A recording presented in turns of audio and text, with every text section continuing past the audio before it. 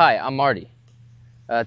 Today we're going to try to break a CPX-KyronMAX socket in a very non-traditional way. So, let's say I'm trying to get a workout in at work, obviously on my break, okay? And I'm just want to do some sledgehammer workouts, right? But I don't want to hit this nice wood. I'm just going to hit, this nice socket instead. So there's our socket. Here's a sledgehammer, okay? So we're just going to try to beat it.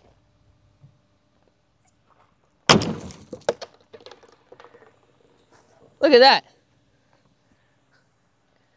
It actually took the paint of the plywood and is in perfect condition still. Little scuffs, got a little bit of blue markings on it,